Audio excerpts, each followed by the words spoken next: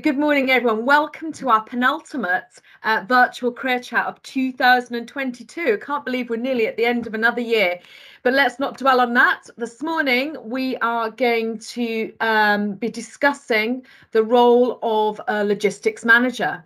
Delighted to have with us today one of our very own veterans, Usman Marong. Usman, if you can put your camera on, that'd be amazing. And we from EKFB, and we also have Julie from Kier, who is there, but camera not working, but very much in the room. So sit back, enjoy. I'm going to hand over to Angela. Okay, so good morning, everyone, and welcome to our virtual career chats. I'm Angela Forbes, and it is a pleasure to welcome you this morning on the 1st of December. So there was little festive cheer in our house this morning. We ran out of milk and chaos ensued. So the dry coffee cup sitting lonely on the kitchen side. So perhaps after this, we'll get some Bill Crosby or Shakin' Stevens on to improve the mood. Now, since our last virtual chat, we have hosted the successful Intercore boxing evening with the RLC and Remy. So the level of boxing was outstanding and it was a great night had by all. So look out for the event in next year's schedule. Now, our own team have been back at their desks this week, all wrapped up in their winter woolies and refusing to put the heating on. Now, whilst it is tolerable for some, it's harder for others and will continue to be as the temperatures are set to drop further. If you are struggling or feeling a little overwhelmed by this time of year, then please reach out to our team. We are here to help you, every single one of you. Now, as you are transitioning, we have this timetable of virtual chats to help you navigate around the careers in construction. Now, this morning, our chat is centred around logistics. To explain what logistics looks like in the construction industry, we will hear from veterans Julie Taylor from Kier and Usman Marong from the HS2 joint venture, EKFB, which are Eiffage, Kier, Ferrovial and BAM. So without further ado, we'll hand over to our first speaker, Julie, to get us going. And Julie, we'll switch our cameras off. Morning. Two apologies. The first one is I'm a little bit croaky. So a couple of days ago I lost my voice, but it seems to have come back. But I don't normally sound as croaky as this. So that's one apology. And second apology is with all my IT experience, it appears that my camera doesn't actually work when I log into Teams, despite having worked previously in a meeting this morning. So I've been foiled by the camera, so apologies that I've not got my face on show, but hopefully during the course of this I'll manage to fix my camera and at least show that I'm a real person. So yes, so and I'll start with I'll just kind of give a run through of my career in the logistics world post army, and then a couple of sort of lessons learned or couple of learning points for me that I can share with you that I think might help you along the way. Yeah, whether or not that is helpful or not, I don't know, but that's just my experience. So yeah, I was in the RLC for 9 years. I left as a senior captain, so as the adjutant of 27 Reg was my last posting. Left in 2014. And I knew I wanted to stay in logistics, but I didn't really know what field I wanted to end up in the civilian world. So I've spent since then really working in various different fields. So I had a chunk of time in the automotive industry, and then moved across into the rail industry, then into construction, and now I'm very much in that construction world. So I currently work for Kier in a utilities world, which is part of their construction arm, still managing logistics. So, and each one of those roles has been very different to the other roles. So when I left, I started at Jaguar Land Rover, mainly because JLR had a very good ex-forces recruitment policy at the time. So I found it quite easy, is probably not the right word, but almost a natural fit that they were recruiting a lot of ex-military, and it was just natural that they were keen. They looked like they could. There was a lot of career progression within that industry, so went through an interview process and ended up in Jaguar Land Rover, and spent 2 years there working in a strategy role. So I was doing a lot of planning and strategy for future logistics, of how they move cars from factory to customer, essentially. Really interesting, really good role, and a very good company to work for, very supportive, and a good way to transition from military life to civilian life. And the way that logistics works in automotive is it's very shiny, it's very polished, everything is planned to minute detail, and I found that what I was doing was sort of tweaking things, sort of tweaking a plan, looking at volumes, looking at forecasts and contracts, and looking at the sort of the wider piece, which was good for my understanding, but not really what I wanted to do on a sort of permanent role. So I think it gave me a really good understanding of life in logistics after army, and also gave me a good understanding of the sort of contractual and commercial world, and then showed me that really I wanted to work in a projects world. So that's why I started to look at rail and construction, because that's all very much project based. So there's a start, there's a middle, and an end. So that I went from that role to working on a rail project based in Derby, which was the electrification of Midland Main Line. So huge project running right down the east of the country to electrify one of the rail lines. And again, I went into that role through networking, really. Went to a couple of rail companies were hosting an ex-forces event, so went along to that, asked some questions, shared my CV, met the right people, and an ex lieutenant colonel was putting together a team to support the build of that rail job. So I was lucky enough to be given the job of logistics manager for arranging that. So I spent 3 years on that job, and I think that's probably where I learnt most of the sort of tools that I'm using now in this job. So I went from sort of putting together or honing the strategy for how logistics would work, doing the operational bit of where we would have warehouses and plant and people and how we'd move things around, and do we use subcontractors or do we use our own internal fleet, and how many people do we need, and what that structure looks like, and then delivered that project, and then did the closeout at the end of it's all coming to an end, and what do we do with all this stuff. And so that for me that was a really good opportunity. So 3 years of work of I felt like I was living and breathing logistics in the rail or construction world, and I enjoyed that and realised that's really where my skills were best sat, really.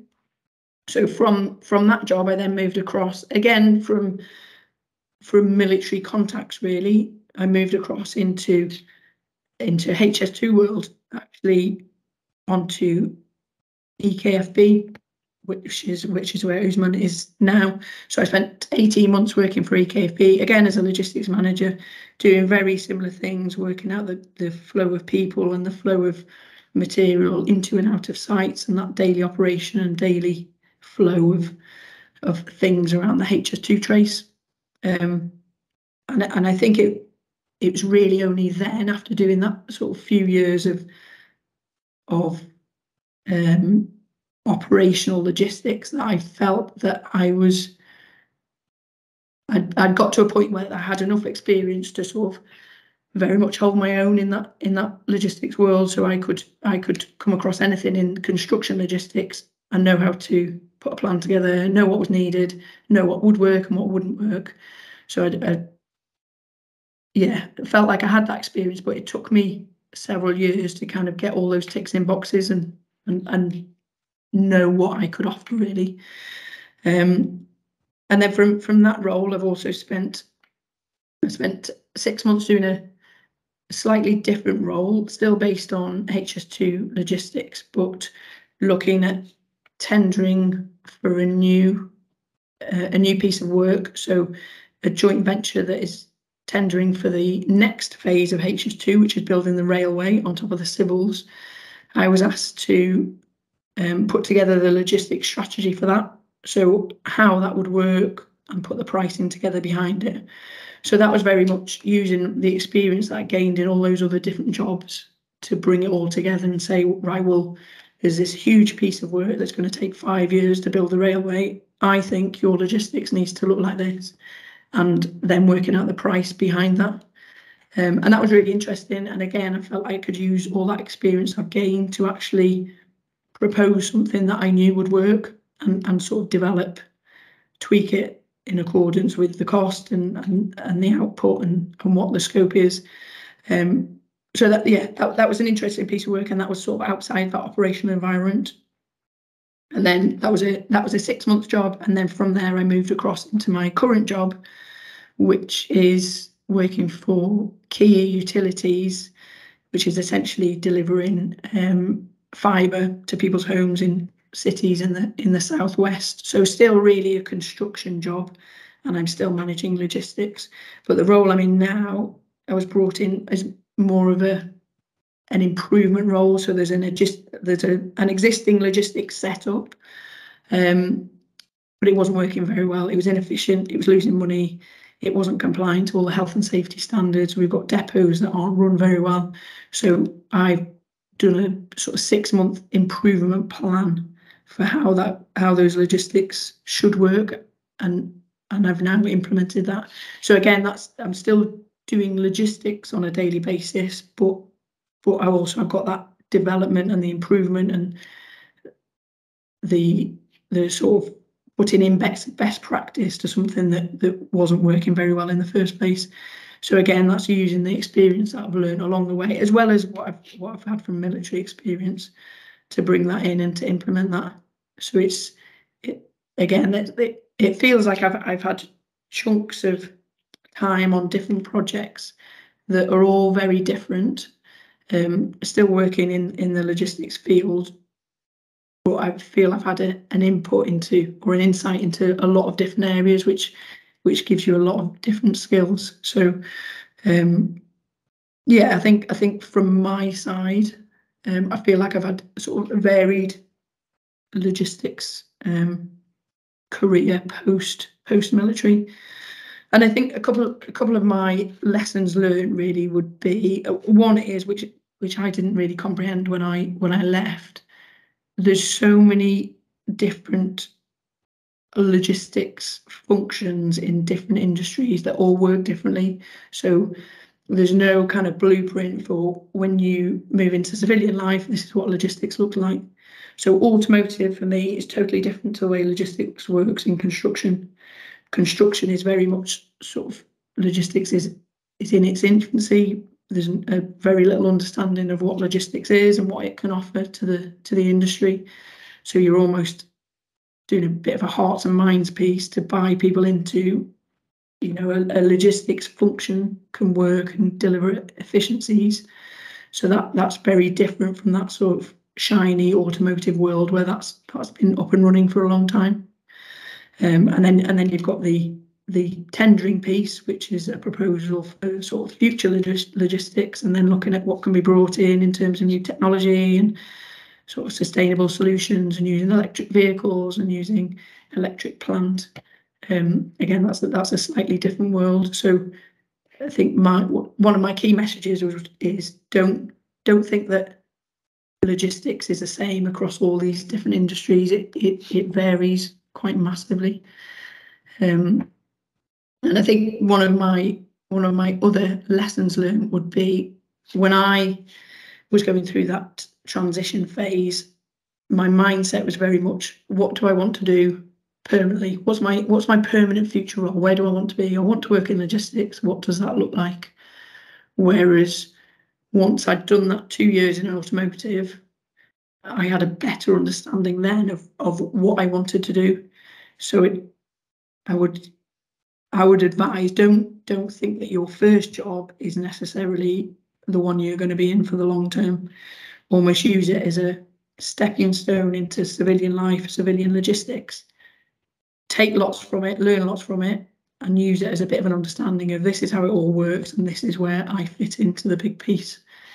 So yeah, try and focus not so much on what do I want to do in 10 years' time. Try and focus on what suits me for now and what gives me all those ticks in boxes. That's if you don't know where to go. You might be fully up to speed, and you might have a plan, and you know how you're going to get there. I think they're my two main points, and I guess my third point would be don't be scared to learn. If I came out of the army now and went straight into the job I'm doing now, I just wouldn't have that understanding piece to be able to do it very well. I'd still have all those military skills that we all know and love, but I wouldn't have the industry knowledge to be able to do it. So just give yourself a bit of time to know that you need to absorb all this different information, the way that different industries work, the way that contracts work, the way that commercial works, and programs and forecasts and all that stuff that maybe you've not been exposed to, and just let that sink in, and it'll just take a bit of time to be able to come out the other end with all those skills to add to your military skills, if that makes sense. Don't expect that you'll be able to jump into a certain role in logistics in industry and be up and running straight away and know how it all works, because you won't. Yes, you'll be good at logistics and you'll be able to organise what goes where, but you won't have that understanding of that individual industry. So just accept that you'll have a chunk of time that is just learning about how it all works. And I found that people are very good at giving you the time to do that as well, the time to develop and the time to kind of run with learn your plan, learn your trade. So that's a kind of very brief run through a lot of different jobs in the logistics world. Julie, that was fantastic. Thank you. Thank you very much for that. If I could ask Usman to turn his camera on and join us. Good. Hello, everyone. My name is Osman. As it says here, Osman Marong. I'm an abnormal load and fleet manager for EKFB, as Julie said. So, but I'm on the other side. To give you a brief idea, EKFB is 80 kilometers wide from North Chilterns, where I am now, which is Wendover, all the way to Warwickshire. So it's like 80 kilometers long. So I am at the very beginning of it as NCA area. So, and within NCA, we got about quite few areas, sites that we compounds. We call them compounds, so like Rocky Lane, Smaldene Viaduct, Nasley, and Wendover. So we got quite a few of them. So as I go through the slides, you will come across it. So the company EKFB, as Julie said, we all work for the same company. It consists of four joint stakeholders. EFA, which is French, Kier, I think that's why Julie works for. Ferrovial, I work for Ferrovial, and BAM Nuttall. So what happened is when you join EKFB, you will come under one of them. It doesn't matter if you are employed by EKFB, you will come under one of them, either IFAJ, Kier, Ferrovial, or BAM. So when I joined, I came under Ferrovial. In my team, some are Kier, some are BAM, some are IFAJ. So once you join the joint venture, you will be allocated a parent company. So my parent company is Ferrovial, which is a Spanish company. So it's a joint venture that brings together like different expertise in this market of construction. So I mean, it's quite a big companies. These companies are very massive as well, and they have lots of stakes. Some of them have been on Crossrail, which I happen to be at for 3 years in London. So yeah, so now and HS2 as well. So you got quite a few joint ventures all the way up north and where it stops. So next slide. My background, Royal Navy, obviously. I spent 5 years in Royal Navy. Well, all that time I was at sea. So on served on HMS Lancaster all my time in the Navy. So sometimes when I come off, I don't have the leg So my legs will be flapping about because I spend so much time at sea. Anytime I'm on shore, I have to, learn how to walk again. So that's how bad it was for me, but it was really enjoyable. I did enjoy my time, and if I have to do it again, I will do it again. So that's how good it is. Yeah. Resettlement, when I was coming out, it wasn't that was only CTP. So what I was doing is like spend some time in CTP office or in the library. So there's not that much like build force. Maybe it was, but I wasn't aware of. So basically what I was doing is library, working on my CV and things like that. And mine was not in Portsmouth. I was based at Fastlane that time. So I was doing mine at up there. So, but once I left the Navy, I started looking for job. Then first I went into concierge because I wanted to study. So I was working nights as a concierge and day going to school. So once I graduated, I was working in a small family company as a logistics and office manager. And these Crossrail people were looking for ex-military at the time. So I had a call from them. They said, "Oh, we are looking for people from the military background to come and work in Crossrail." I said, "Yeah, okay, that's fine." They took my CV away. Remember when I was at Wine Intelligence, which was a family company, I was a logistics and office manager. But when I joined Crossrail, they put me on there as a operative, so as a logistics. So I was doing that. Within 3 months, the logistics manager left the job. Then they sent me on courses and automatically put me up as a logistics manager for No Brems. I don't know if any of you lives in London. If you see Jubilee Line got sliding doors. So these sliding doors were built by Westinghouse House, but which was later bought by No Brems. So No Brems built this on Queen Elizabeth lines as well. So some of the stations will have this. So they are there to protect people from like dropping over or mice or rats getting onto the platform and going into the cities and infecting the areas. So it is a good plan behind it.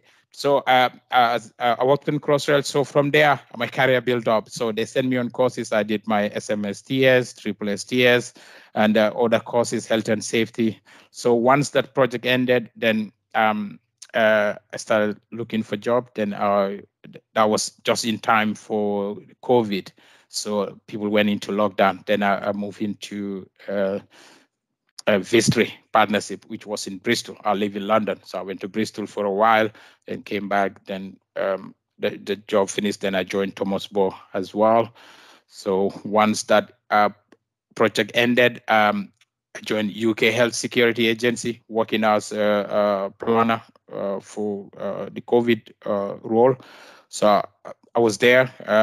The job was actually meant for 1 year, but as the Prime Minister made the announcement, that's the end of COVID, they pulled the plug on the job. So the job went quiet. Then I've been looking for a job since then. So, but what I was doing, my thing is I always have build force in tow because they came useful. And what thing that really helps me is like anytime I see a job, especially on LinkedIn, what I will do is I will go on to the company advertising the job or the person advertising the job and see who he is connected to my connection.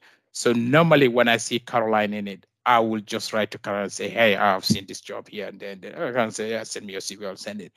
And I've been doing that over and over until I found this EKFB, and that's where I am today. So so always keep an eye on for that as a thing. So as I said, my transition part was, as I said, there wasn't that much at that time. So I spent 6 months doing resettlement. So basically just CV writing and nothing much, job search, and presently build force.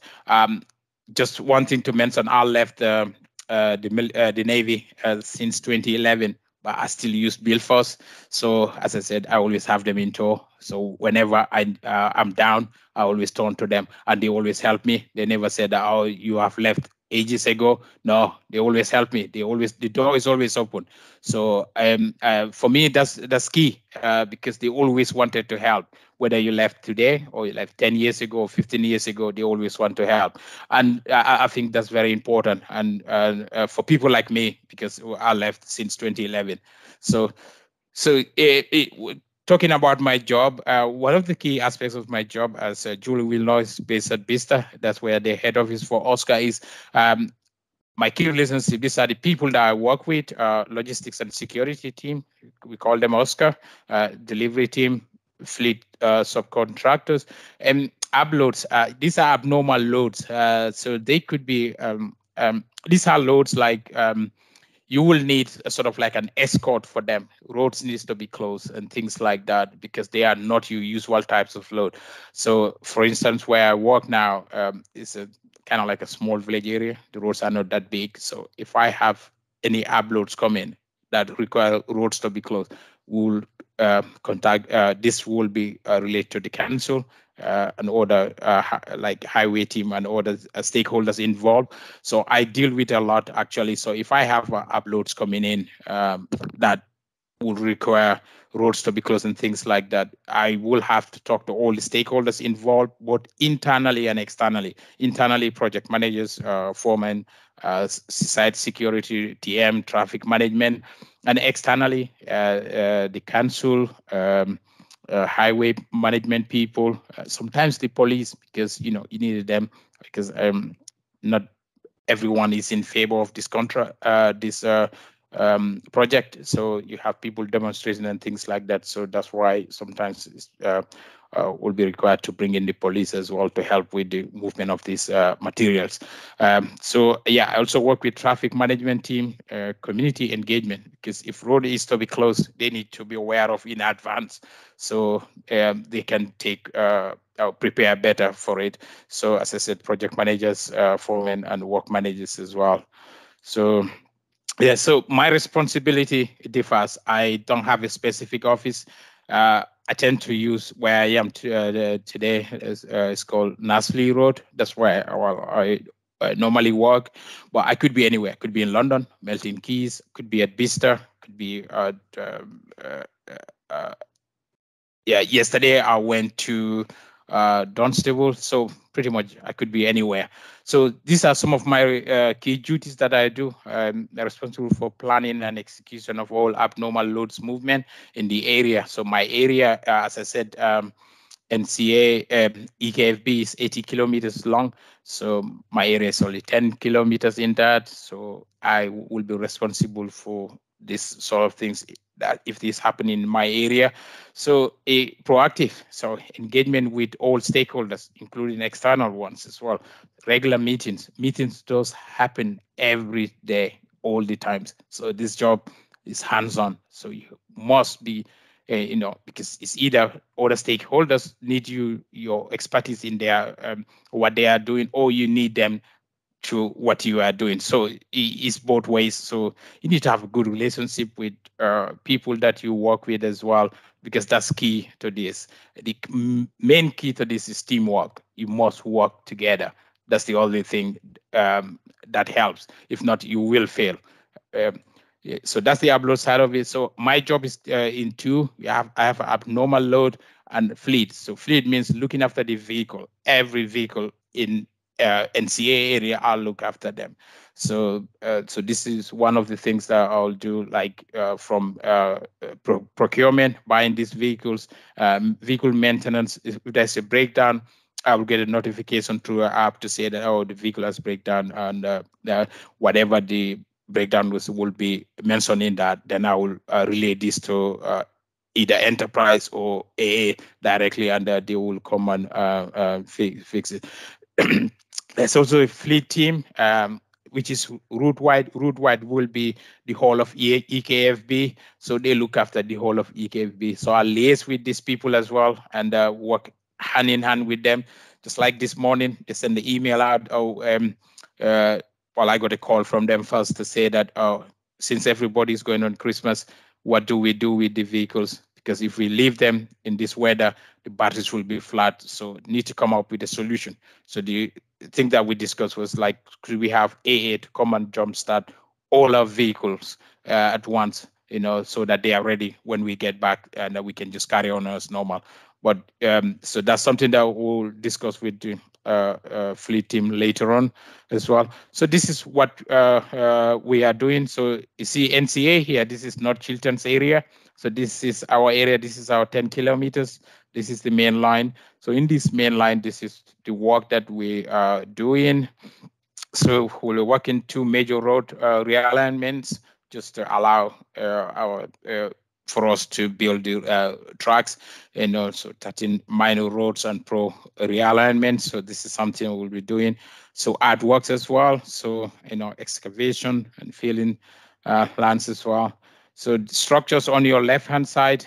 Now this is key to what we are doing, because we need to make so many changes. So we will have 2 launch viaducts just for this 10 kilometers, and 8 overbridges as well, and 2 underbridges that we will be building in our section at NCA. So as you go along Route Wide, you will like AA. So we are here now. So if you go across the road there, you will have AA, which is Aylesbury area. So they are taking over from us. Then from there, as you go in, I will show you something in the map. So this is the map where we are. So we are here, North Chiltern's area, which is like Amsam or Wendover area. So next to us will be AA, Aylesbury area. So this is all part of EKFB. Then you have Calvert, Tyford, and then you got Southam, which is all the way around Warwickshire. So this is this also will tell you where where other HS2 teams are. So this is Euston here in London. Olok somewhere here. So they are in London. So this is in Euston. This is Olok. Come on. So I happen to live around here actually. So it's from my house. It's only 1 minute walk. So they are there. So between us and them, there's another company called Align that's also doing the same thing. So so they hand it over to them, then we take it over from Ireland. So we only see a fence. If you go down to one of our compound at Plaza, which is at Great Messenden, we only see a fence. So they are there because we are taking over from them. So, and if you come all the way here, AA is taking over from us, then a Calvert take over from AA, and you go all the way like that, all the way up north.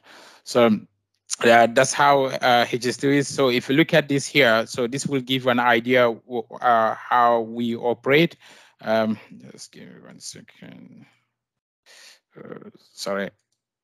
So yeah, so this is where I am at the moment. This is I'm based here at Nasley Overbridge. Going up, you have Nasley Culvert. So Wendover Dean Viaduct is somewhere around here. So this is all part of our area, our 10-kilometer area. So these are all compounds as well. So Small Dean Viaduct will be up there. Cottage Farm, it's just somewhere around Rocky Lane. So this gives you a brief idea how we are. So if you look down here, you'll see AA. So that's Aylesbury area. So we take over from them there. So really my key tips to anyone coming out of the military is you as a person, just be yourself. Your key skills does matter. Communication and leadership, which we all have already, which can be implemented into these things. As that was my case at Crossrail. As I said, when I joined Crossrail, I joined as operative, and within 3 months, because of my dedication that I put to the work, I was promoted to logistics manager straight away, because I already have these things in me. So I just implement them, and they accepted it, and they sent me to do my courses and things like that. And the other thing is, as I say, is networking is key. You must network.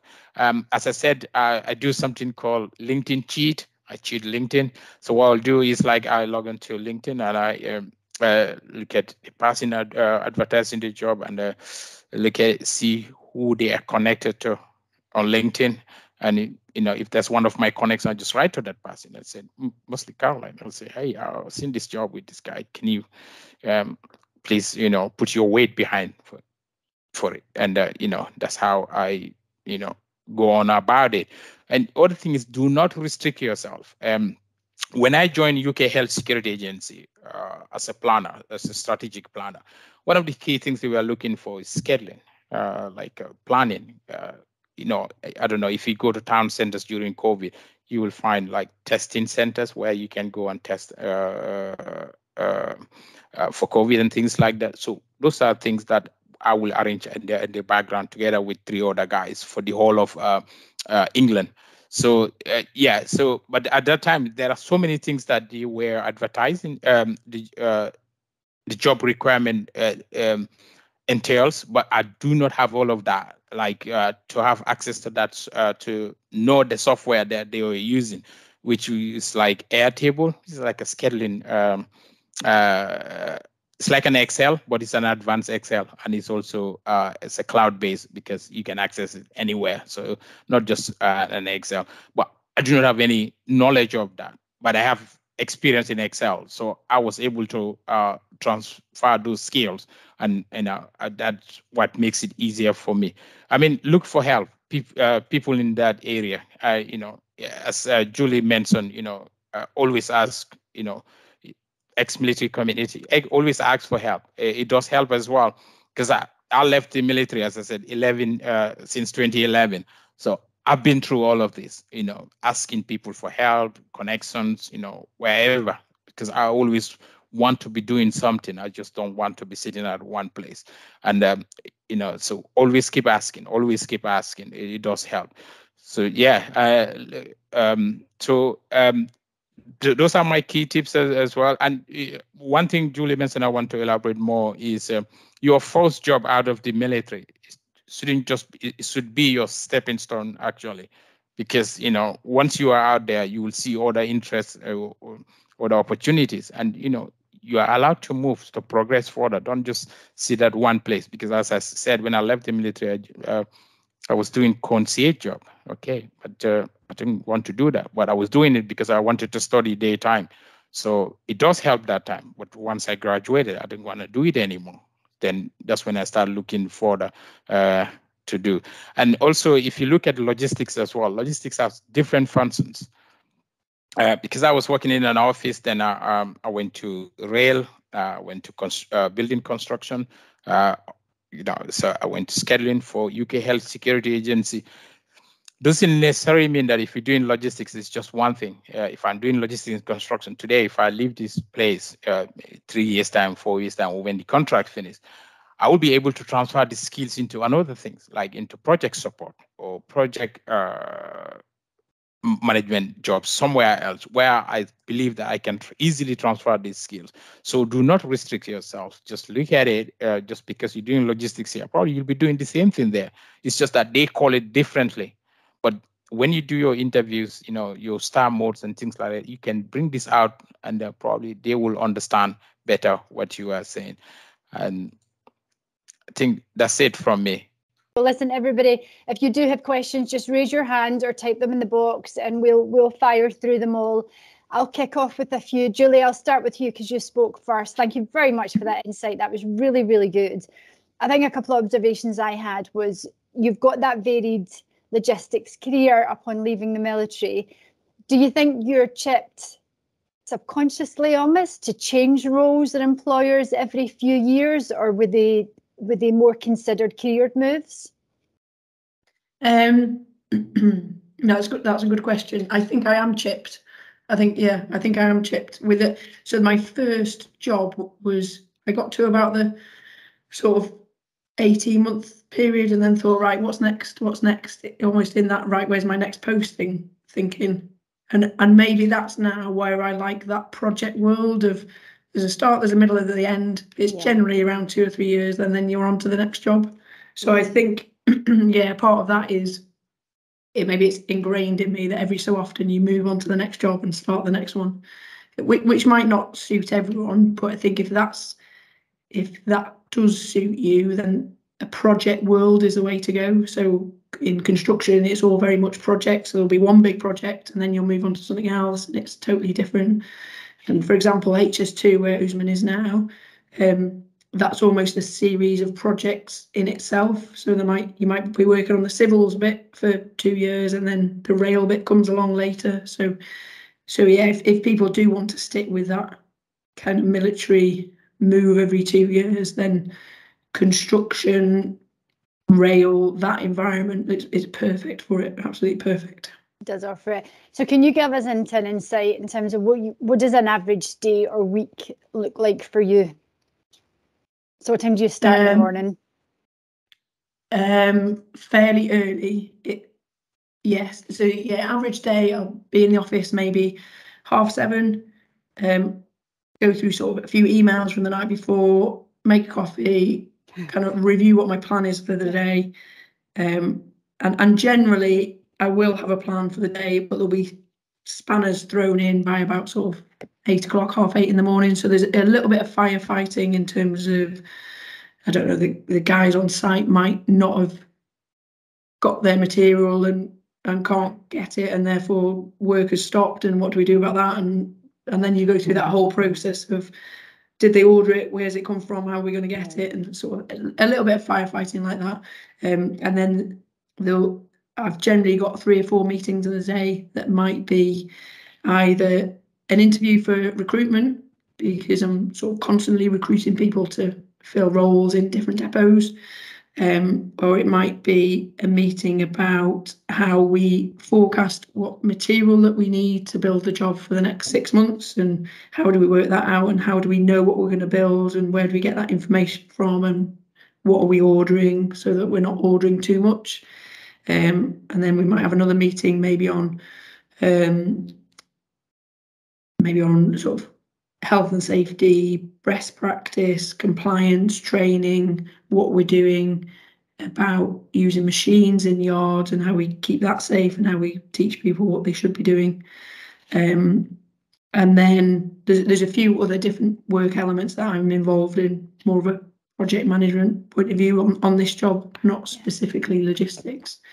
But from a logistics world, it's a good mix of kind of planning for what is about to happen and the operational little bit of chaos of the plan went wrong and we're going to have to fix it. So and maybe that's not for everyone, but if you like that sort of operational bit of everything, then it's perfect, really. I don't ever get bored, and I generally will go home late because you naturally get dragged into things which aren't logistics just because you're there. So can you sort this? Can you do that? So it's logistics isn't just a one box that certain things fit in. You get dragged into all sorts, which is good. Are you in a 5-day week? Do you work weekends? Yes, yeah, generally don't work weekends. In the rail job that I worked occasional nights, occasional weekends, but generally my job is Monday to Friday, sort of 7:30 till, I don't know, 6. Okay, and you spoke about 2 distinct skill sets there, the planning, the foresight, thinking strategically. Is that how your mind works? Is that what your USP is, or are you more over here on the operational firefighting, thinking on your feet, responding? You're a blend of both. I think I'm a mix of both, and and it's very much that if you get the planning right, you have to do less of the firefighting. But sometimes the bits that create the chaos are outside of your control. So if, I don't know, work stops on site because, I don't know, there's no design available, so all that work stops, and we've just ordered a load of materials and we've got trucks there to move stuff around, and it's all stopped, then you have to go back to that organisational stuff. I'm trying to get more involved in the strategic planning bits, but then the operational chaos does add a bit of excitement that I think you do need a bit of that just to keep you on your toes. Everybody needs a bit of that, Julie. Yeah, exactly. just wake you up in the morning. But it's a quiet day. So And in terms of the most enjoyable part of the day, why is it you love being a logistics manager? I think for the amount of things that you get involved in, or that I get involved in, it's not just getting some trucks to move things from A to B, and it's not just setting up a yard to issue some stuff, and it's not just how we're moving things around. There's a lot of elements that affect that. So, and then I can almost now pick and choose what I get involved in on the periphery of that. So, for example, if we haven't got the right competencies of people aren't trained to the right standard, well, I can get involved in the training world and then develop a training package to kind of put onto that and see what it looks like. So it's almost a sort of, it's not too well defined that I just deal with this. I can get involved in more. I can get involved in the commercial side, in the sort of contract side, in subcontractors, in people. It all kind of feeds into that big mix. That big mix. And you mentioned it, didn't you, that 6 months you spent in the procurement space. For a company to be able to win a job, it needs every single skill set to be able to pull that tender and that submission together. So you do, I think, even on an annual basis, your role can look different from the year before. Adam's asked a question around courses. So what courses have you attended? What do you have under your belt? A good question. And so since I left the army, I did, as part of my resettlement, I did project management courses. So I did APMP and Prince 2. And I think they've given me a good grounding and a good understanding of managing projects. Could I have got away without them? Probably yes. But I think they just add tools to the box, really. Since leaving the military, I haven't done many courses at all. I've done a couple of one-day courses that were sort of kind of specific on the systems we were using at the time. So very much like the industry systems that we were using. I've done a few courses like that. I've done a management course, which I think anyone coming out of the military has already got that training and competency anyway. How to manage better, basically, and what managers should do. But I think anyone that's come out of the military, whatever rank, you've already done that kind of leadership and behavioural and management training. So I wouldn't say that that's needed, really. But in terms of technical logistic courses, I haven't done any. And maybe I should have done. I don't know, but it's not something that I feel I don't need to do courses to be able to progress in that logistics world. But again, if someone wanted to do something specific, for example, a transport planner, then maybe it's better to do that course. So where Usman's working in the kind of abnormal load industry, then he might at some point want to go down that transport planning route, in which case there's courses available. So I've not done any courses, but what I have done is become an associate member of SILT, Chartered Institute of Logistics and Transport, and I think that's a really good thing to sign up to. And you can sign up as a veteran. You pay an annual fee. I think it's not ridiculous. It's 160 quid, something like that. But there's a lot of opportunity in there. There's a lot of online learning forums. There's different events that you can go to. There's different speakers. There's so much information about all different industries and how they work. I think if you're just starting your career, that's good to get involved in, just to absorb that information and make your contacts and just for general understanding, really. So I think in hindsight, what I should have done is signed up to that when I first left, rather than 12 months ago. Okay, no, that's brilliant advice. Thank you, Julie. 2 quick questions before we get to Usman. Pay parity, how long did it take before you were back on your military salary again? I think maybe 2 years, between 2 and 3 years, I think. Okay. Yeah, and I think it's just acceptance that you maybe start a bit lower, but you're learning the ropes, and at some point you'll start creeping up again. I think that was just a sort of acceptance thing. Okay. And in your role now, you are earning more than you were in the military, is that right? Yes. Yeah. Okay. Good. Yeah. Right. And a question from Jay. So we get this working from home question a lot. So obviously, having worked away for 24 years, he's now looking for a work-life balance. He wants to be there to get the milk in the morning. So Jay, I'm going to put you in touch with my husband, who didn't do that this morning. So I've still not had a coffee. But in terms of working from home, is that viable? Is that an option as a logistics manager? I would say very difficult to work from home as a logistics manager. Okay. Logistics is very much about the operational piece, the support piece, and you have to interact with the team that you're supporting. So you will be delivering logistics for somebody. Now, if they're all in the office and they're all planning the job and reacting to what's happening on site, you sort of need to be in that mix, really. But again, going back to the logistics is done differently in different disciplines. That's the sort of operational construction type logistics. If you work more in a strategy role that is looking at future planning and logistics, maybe that is more of a work from home job. So I think it would depend what industry you're going into and what sort of logistics you're looking at. If you're looking at long term and planning, then yes. If you're looking at logistics manager on a project, then I would say it's quite difficult, really. Well, saying that, there's a lot of companies now that do a sort of Friday working from home. They do maybe Monday to Thursday in the office, and then most people work on a Friday at home.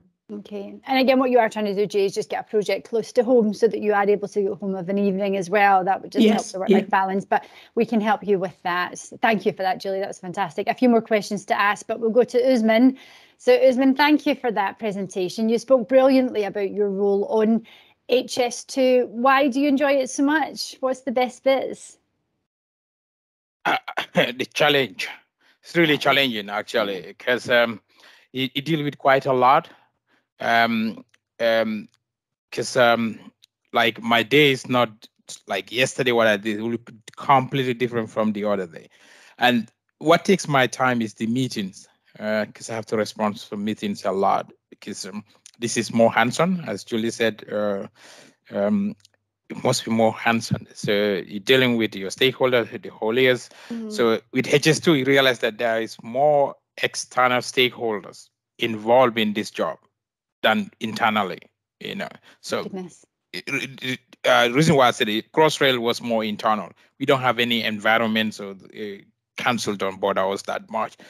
But HS2 is completely different. So so my time is all like meetings. So that's why I have to be on site most of the time. Sometimes I try to work from home. So I don't have a start time. I was end time, so I could get here at 7 or 6:30 or whatever. I just carry on what I need to do. So I'll be like, oh, I'm gonna go home at 4. I'm gonna go home at 3. But something else come on. I have to go to another compound. I have to go there. So I just work, as I'm supposed to be. So if there is a lead time, or I can look at my calendar and say, oh yeah, this is good. I just stay home. Then I work from there. So like for us in our department, my boss doesn't bother us. He said, as long as the work is done, you know what you are doing, just do what you're doing, So just to come back to what the other guy was asking, you don't want to stay away from home that lot. You can still get that here in HS2, because, door to door is 12 hours, maximum 14 hours. So obviously you have time to go home and stay with your family.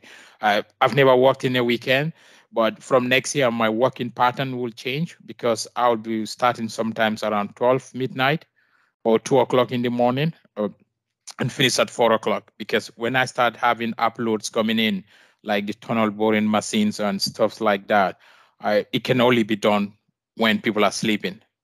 Right. Because I'll take over the whole road. So so I'll be working from midnight till 4 or 5 o'clock in the morning.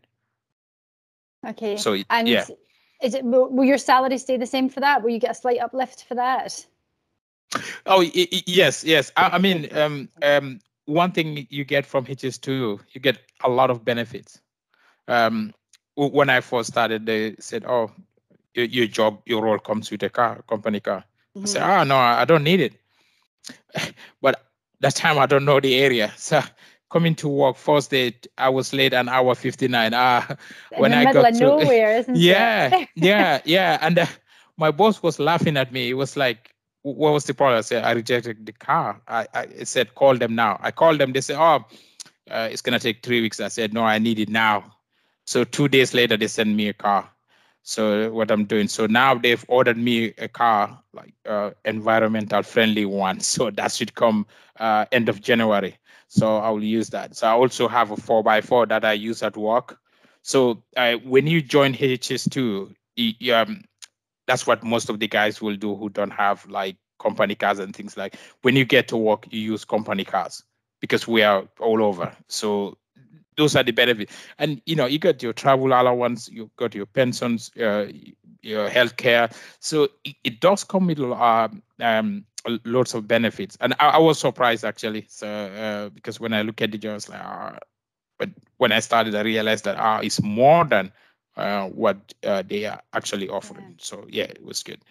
And the role itself, you described, it sounds quite diverse. What courses have you had to attend as part of the role, or to upskill generally in the logistics space?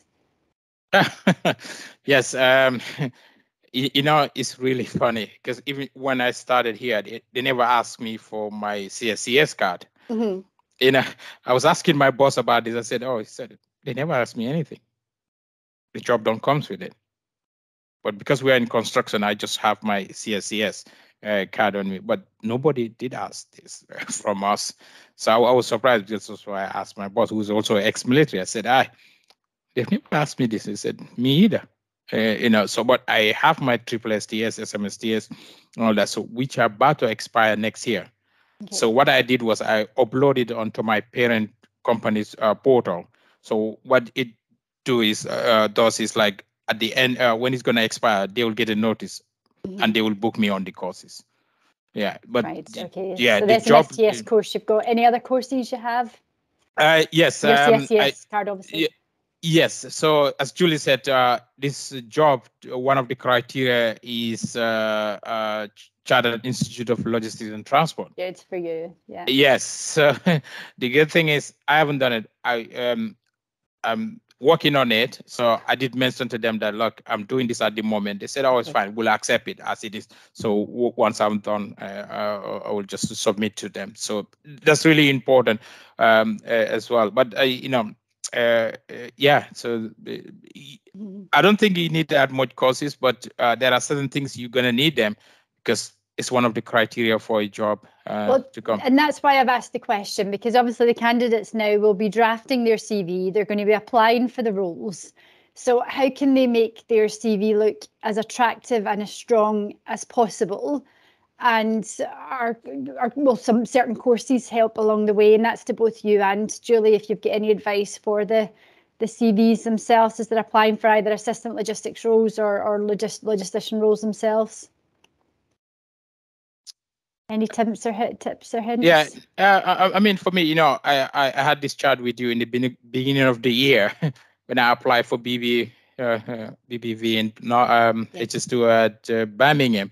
So, well, I did learn a lot from Billforce guys anyway. So if you see a job description, all you need to do is look at that description and tailor your CV accordingly. They don't want to know anything else outside of that job description. So if they are looking for, let's say, a stores assistant or logistician or something that nature, or logistics manager, trust me, whatever they put there, that's all they are looking for. They don't need anything else outside, because remember, the guys going through these CVs don't have that much time to be like looking for exactly what he wanted and what he advertised for. So just, tailor your CV as it is, qualifications, put them down there, what you have done, and put them down there, and you will get a hit on it. Yeah, but that's my advice.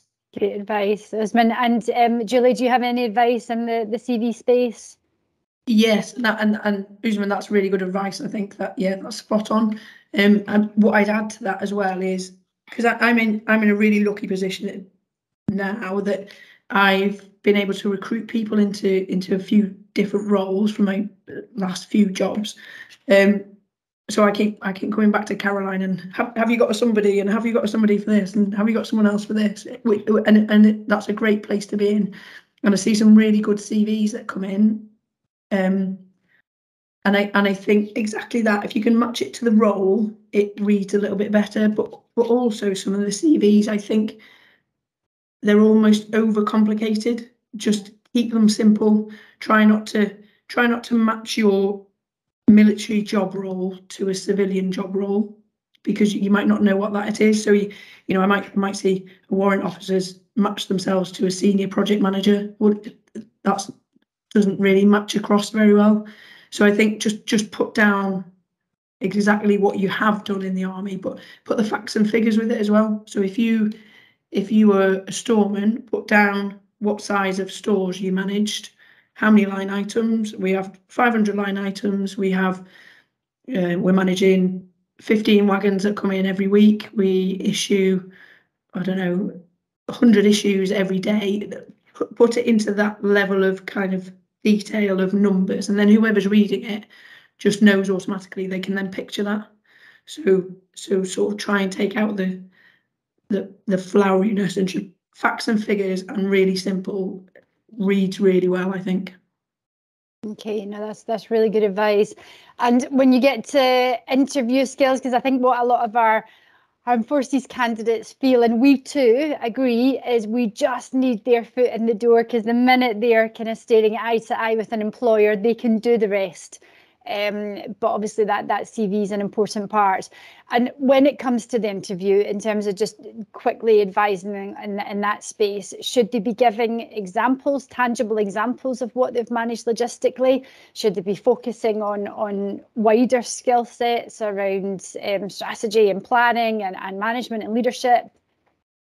Or is it just going back to what Usman said, just focus on the role? I mean, in terms of interview, first thing, know your CV. Yes. No. It happens to me once, and the first question they asked was, walk us through your CV. I was like, oh my God, you did the worst thing. Yeah, so know your CV. Probably because you have to remember this, most of these people interviewing are not HR. They don't have interviewing skills at all. They just want to get down to the job. So they don't really care about certain things. I mean, I've done interviews where they only ask 2 certain things. Have you done Excel? Have you done planning? That was it. So just be very careful. If you apply a job, you read your job description very, very well. Because that's all they're going to ask for. They would not ask you anything else beyond. So that's why they advertise for the role. So really read the job description. I'm telling you this from experience, because I've been through everything. My CV was like 4 pages. I sent it to Bill first. They are like, no, it's too much. Reduce it. So these are all the things. So I've been through a lot. And because, you are tempted, you want to put all those things that you've been through there. But in reality, nobody cares. All they want to know is like, we're advertising for this job. Are you a perfect fit? Anything outside that, it's just not their problem. So yeah, so as I said, know the job description very well, and take it from there. Don't panic, take your time. You don't understand something, ask again, tell them to rephrase it. That's it. And the one thing we do say to the candidates on the CV is, if you are at the start of your transition and you don't know which path to pursue, you're maybe hovering between site management, maybe even a logistician's a plan B or C, a project management up there as well. You do need to start with that generic CV, but it's a process, it's a journey you're on as you start progressing down each pathway, as we start connecting you to mentors, you attend these virtual chats, you start to better understand each of the careers. And that's when, if you want to make nuances and have a specific discipline-led CV, you're definitely able to do it. Well, listen, thank you to both Julie and Usman for their incredible contribution today. The transition from the armed forces to that career in logistics will keep you on your feet, and it's the challenge that many of you desire. We've heard from excellent employers today, from Kier and from EKFB, so a shout out to them for continuing to be excellent ambassadors within the armed forces community. And you are not alone. Bilgeforce are here to support and guide you as you transition. So please get in touch if you have any questions, and we can help you take this further. A quick reminder, we are here next Thursday, the 8th of December at 10 o'clock with David Duncan from Vistry and Richard Whitehouse from SB3. So that's the JV between Becky Solange and Balfour Beatty Ground Engineering, another JV on HS2. And we will be discussing health and safety as a discipline next week. But listen, thank you to everybody dialing in. Just get your queries over to us if this is something you're interested in or you would like to speak to Julie and Usman further. We can certainly connect you. But thank you everyone for dialing in, and I'm going to get in the car and go to Starbucks. I think I've deserved it this morning. So have a good day, everyone, and take care. And we'll see you soon. Thanks, Angela. Thank you. Thank you. Bye. Thank you. Bye.